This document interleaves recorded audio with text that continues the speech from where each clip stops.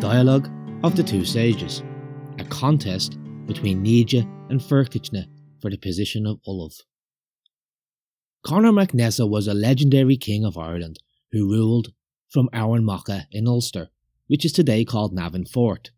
He is described as not only being a warrior and a patron of warriors, but also a patron of scholars and poets.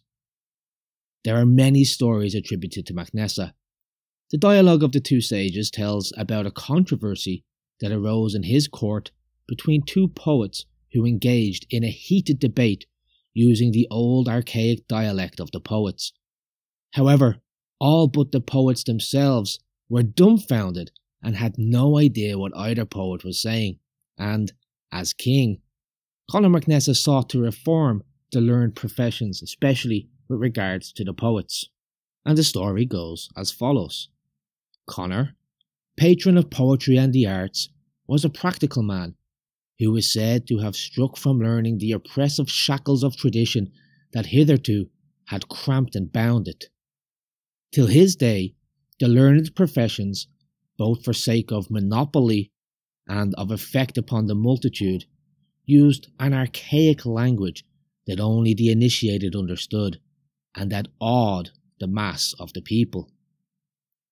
As was normally the case, Conor mac Nessa had appointed a retinue of advisors and officers comprising his court.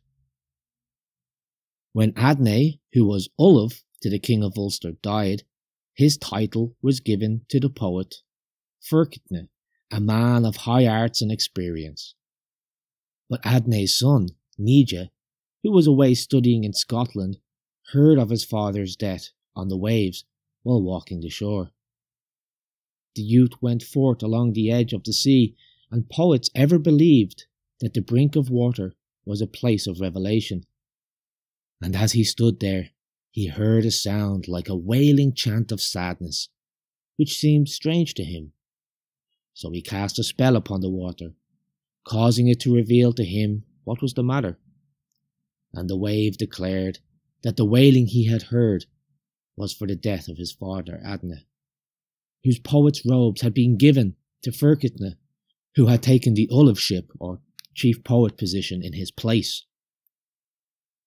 Níge thus returned to Arwenmacha, which was the capital of Ulster, carrying a silver branch above him. For the poets of the second order always carried a silver branch, but the Ullomhs, or chief poets, carried a branch of gold. All the other poets bore a branch of bronze. Upon returning, he met the troublesome Brehon, who gave Níge the Ullomhship in exchange for a valuable gift, a purple tunic with its adornment of gold and silver, and he told him to take the Ullomh's seat. Then Brehon said, "No beardless boy receives the Ullomhship of Arwenmacha," for Níge was still but a boy. So Níge plucked a handful of grass and cast a spell upon it, so that it became like a beard upon him. Then he went and sat in the Ullomh's chair and pulled his robe around him. 3 colours were on the robe: a covering of bright birds' feathers in the middle, at the bottom a scattered speckling of Findriun, while on the top was a brilliant golden colour. Brehon then alerted Ferchaichne, saying, "It were sad, O Ferchaichne, that thou should be put out of the Ullomhship today. A young, honourable man has taken the Ullomhship in Ewan." Enraged, Ferchaichne entered mac Nessa's court and was appalled to find the son of his predecessor sitting in the seat that had been specifically set aside for the Ullomh, or the Ard Fili, the chief poet. And even worse, he was wearing the decorative bird-feathered, many-coloured mantle of the chief poet. He reprimanded the remorseless young poet, who remained indignant, seated on the chair that previously belonged to his father Adne. The matter was referred to King Conor, who decided the wise poets should compete to air their grievance in the presence of the court and the general public. The poets would be challenged to debate one another concerning a learned controversy. The occasion of the controversy in the presence of the king the court and general public was a great one. But to everyone's disappointment, though the two scholars disputed long and no doubt learnedly, no one there, with the possible exception of the two poets who were arguing, was any wiser at the end than at the beginning, for they had used the obsolete language of the scholars. As a result, Conor was provoked and disgusted, and he at once ordered that the professions should not, henceforth, remain in the hereditary possession of the ancient learned families, irrespective of their rank.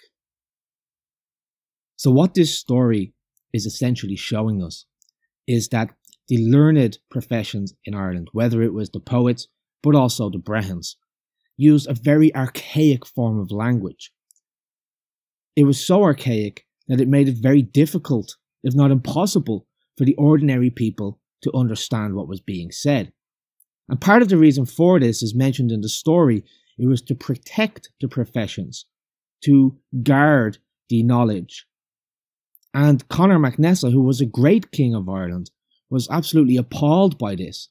And he made efforts to reform the profession so that everybody could join, that you didn't need to have the knowledge of this archaic language in order to be recognized as a high-ranking member of the professional classes.